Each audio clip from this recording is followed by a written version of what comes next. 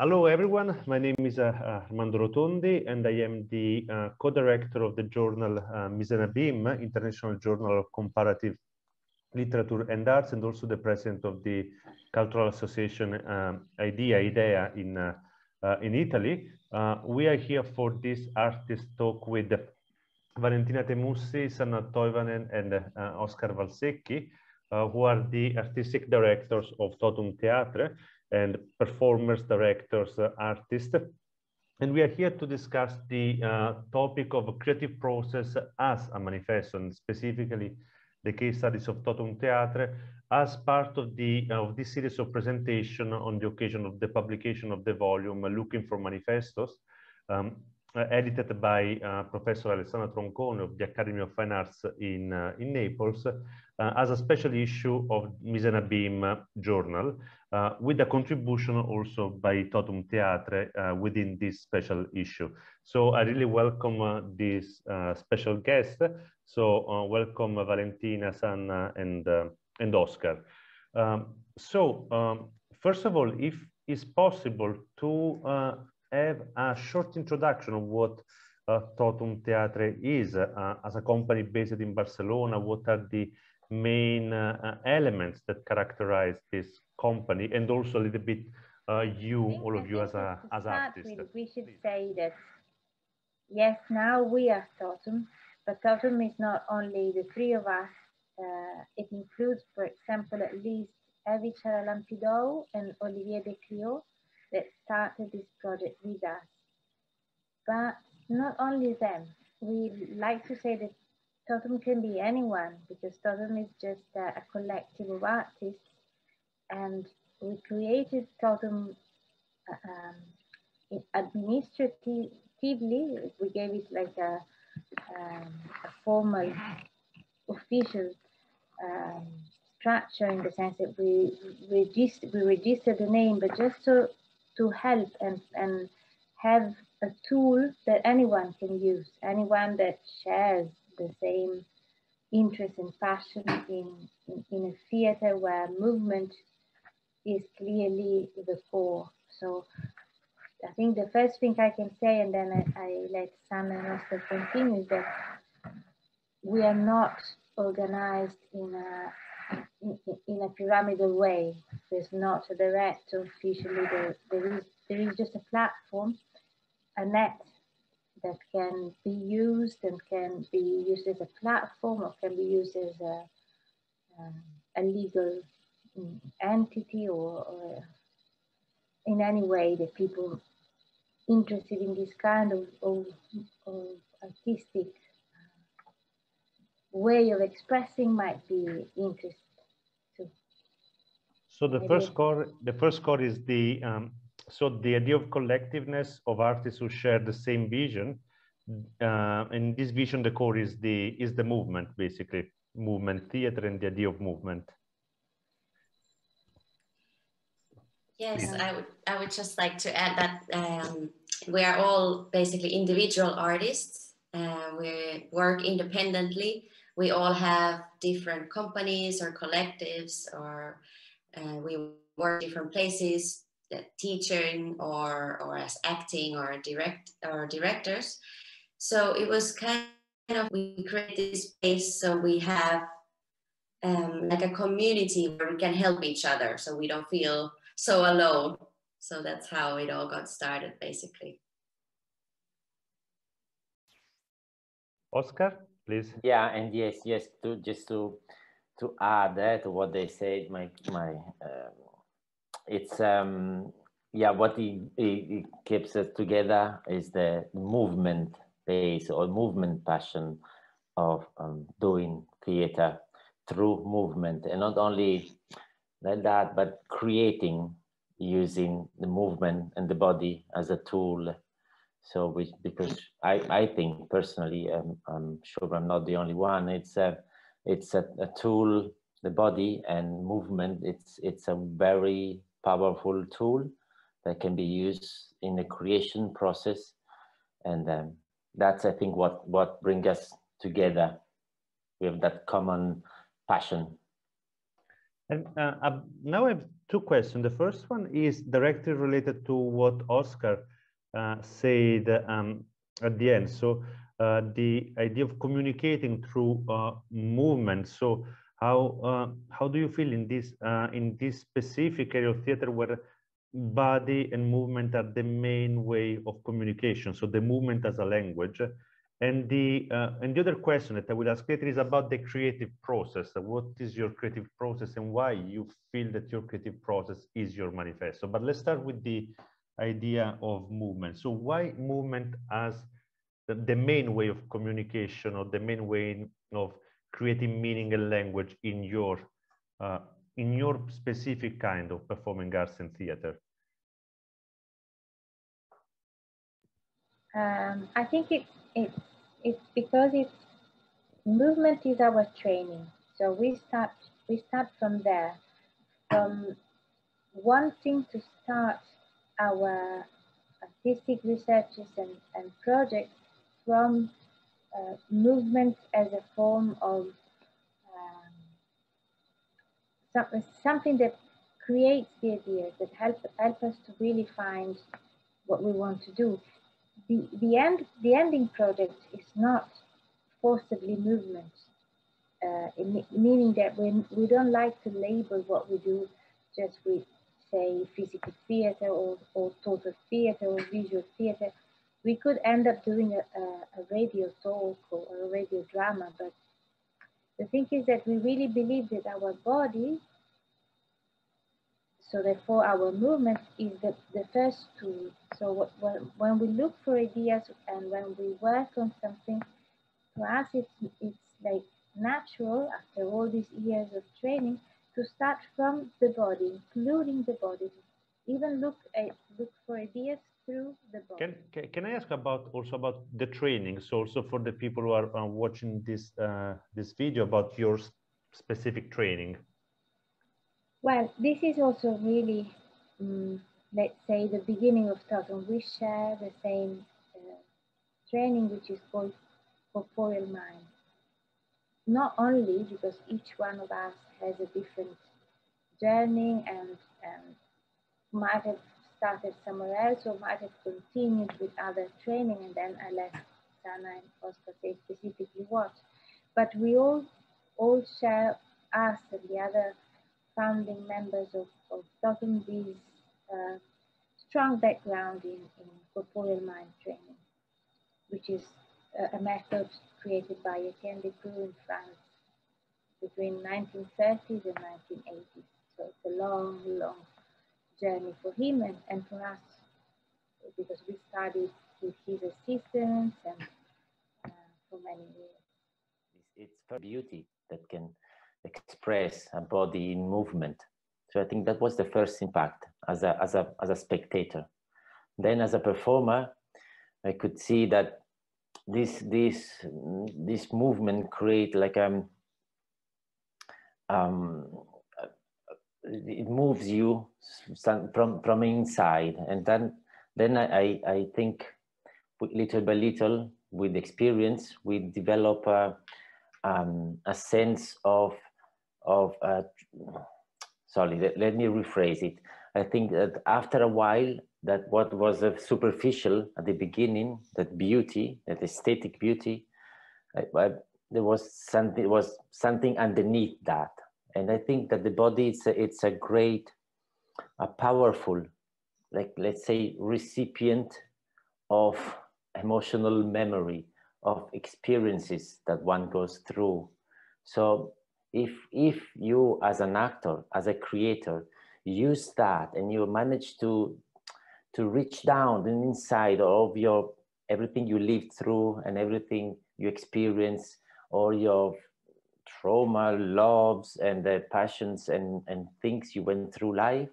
And I think that's the power of creating with the body, more than creating using like an intellectual point of view, because it comes, there's a trueness in the movement and in the body that it gives this powerful, I think, result.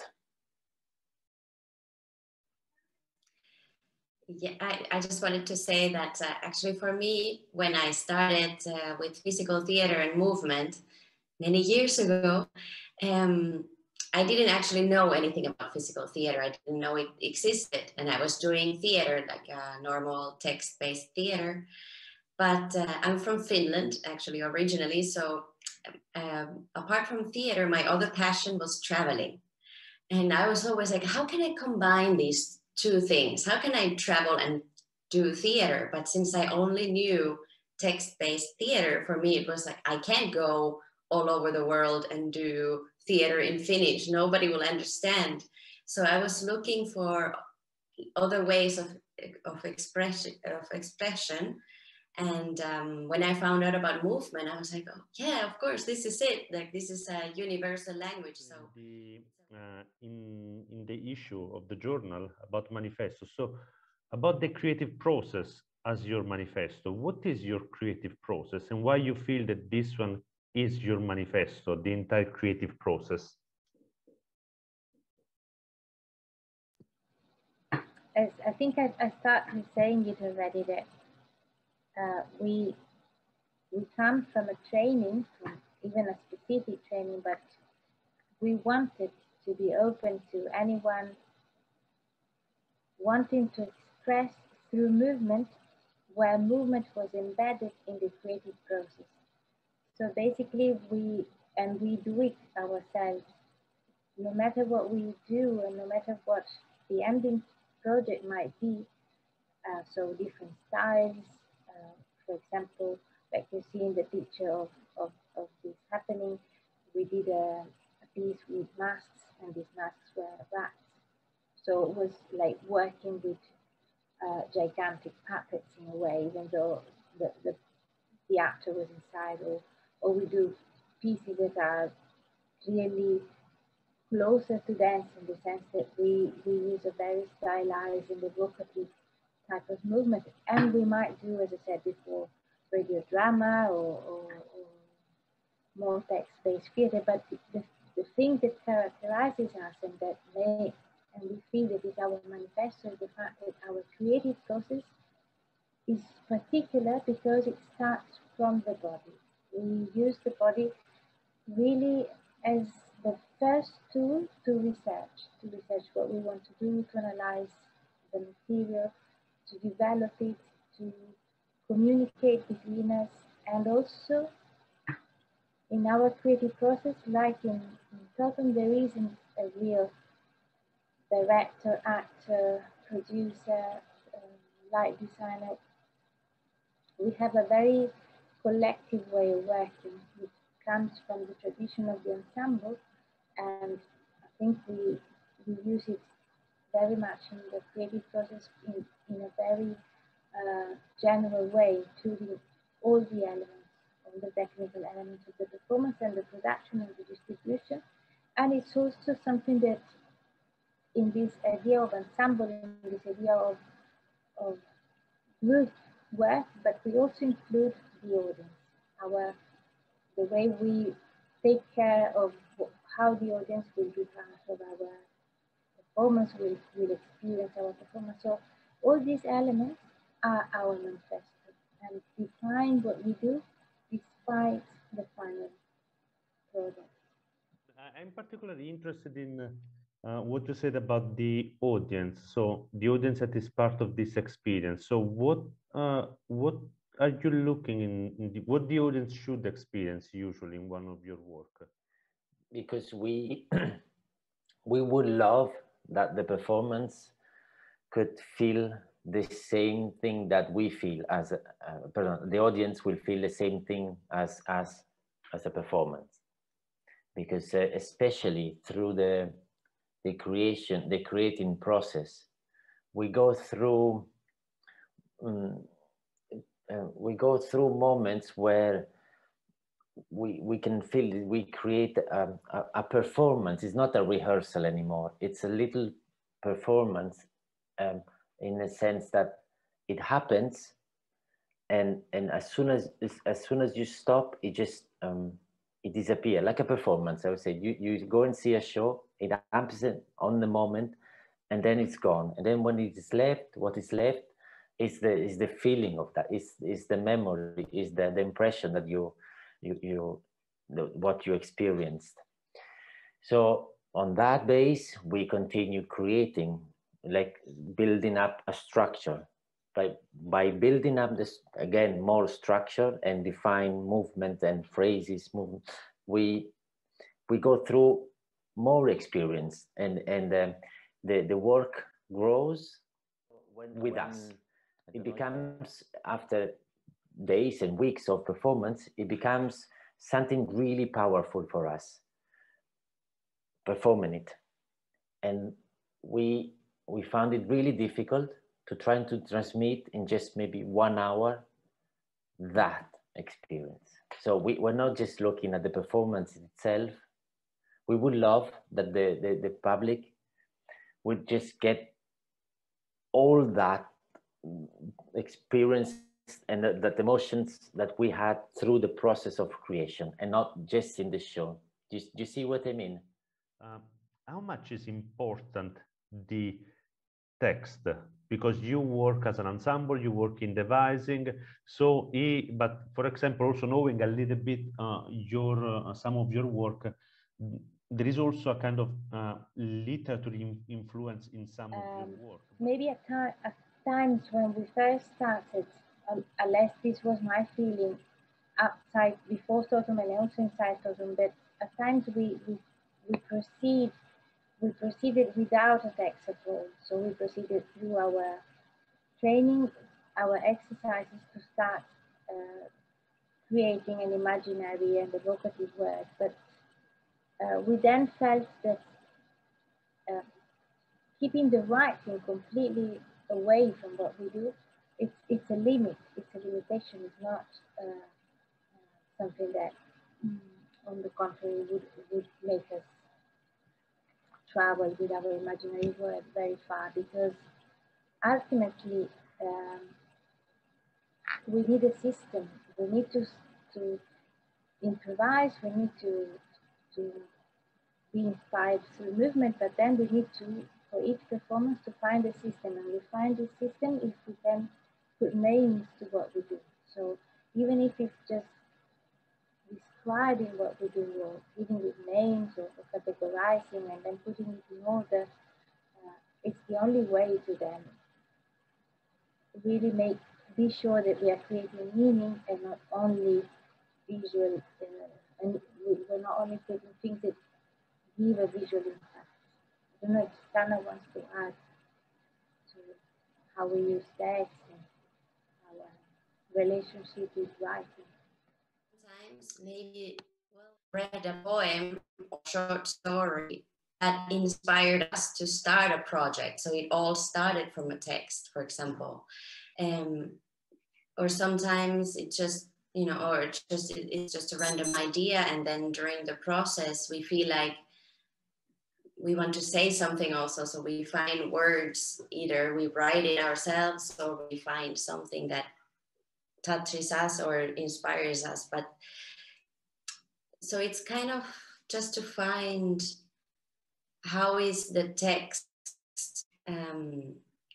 just more of the tools that we can use, but it's not that we work from the text directly. It's just one of the many other tools that we have. So it depends on the project if it has more presence or less. We've done shows with no text. Actually, in that show also we had some words projected on the wall during the performance. So there was, some text, but they were just some random words. And then there are shows that we have a lot. So it just depends kind of what is the, in this specific project, what is it that we really want to say? And then if we feel like it needs text, then we give it its space. But yeah, it's always, it's not about the text itself, it's more about us and the feeling, and that gets back to the work with the body and how we try to find what is it that we want to say with this piece. And then we try to find the connection to us, to our bodies, and to that specific moment in our lives. And then from there, we create something together in dialogue with the whole collective. And then if we see, okay, and also the audience is present since the beginning of the creation, because we have to find what is the best way that we get to share what we're experiencing to the audience. Maybe this time we will need text, or we will need projections, or we need nothing, just the actors and movement. So it depends. Sometimes we feel like this time we need to say things out loud, or sometimes we just need to use our body as if it was talking. So it's always different depending on the project. Specific project with your company, with ToTum, that you feel particularly important for you, or that you want to share with the viewers of this conversation? It's a new show, but it's not completely new. It's called Reflejos, and it comes from a previous work we've done, which is a Quartetto Combinat that we did many years ago, but it kind of grew and it changed form, and now let's say we are mature enough to try to give it another try, because we felt at the beginning it was a nice idea, and then it went through different changes. We left it aside for a while, and then this well, we wanted to do it again, and we felt that it was the right time now, and unfortunately, because of the COVID and because of other work that each one of the artists had, so we couldn't really make it happen. But yeah, our next project, I think, will be Reflejos. I think because it reflects really this idea that the creative process is our manifesto, because it's the performance where we felt that what keeps us together working around this performance is the fact that we are more interested probably in the process than the end. That's why we never get to the end. But this process of creation and research is allowing us to find new things, to experiment, especially with the relationship with the audience, because it's about the main idea is about touching and hugging, embracing, so becoming one with the other, or becoming one with ourselves. So of course the relationship with the other and with ourselves. And this process is so physical, and we're trying a physical way also to have a response from the audience. So find ways that they really feel this touch, and they really feel how it can define and how it can describe different relationships. And then it becomes a journey to personal discovery through the encounter with the other. So really it's a long process, but it's keeping us it's keeping our curiosity always alive, and it keeps us together in this research. I would just add to that I think now, especially more than ever, we are very looking forward to continue with this project, because this year, since we haven't been able to touch people, touch others, so now I think it will give a whole nother layer to this project, just the need to touch. And also we haven't been able to rehearse because of the situation, but we've been working on the project, and also we've gotten other ideas just this year. For example, just the thought of not being able to touch, but having the need to touch another person and to be close and to hug. And this year, since it hasn't been possible, so this is another new layer that we brought to this project this year. So it's very current and very, we really need to do this, I think, more than ever. And I think another thing that I really enjoy with ToTum is the workshops that we give. I think it also is a big part of what we do. As Oscar and Valentina already said, that we really care about the creation process. So part of that is also giving the workshops. So we share the way we create with others, and we get to see how other people experience that. And that's always teaching us also a lot. And just to be able to share it with others, I think it's very important. It's been very important for all of our creation processes. Thank you really a lot, Sanna, Valentina, and Oscar, and ToTum for this wonderful conversation. So I was very happy to have you as guests for this talk, and thank you a lot again. Thank you. Thank you, Armando. Thank you. Thank you.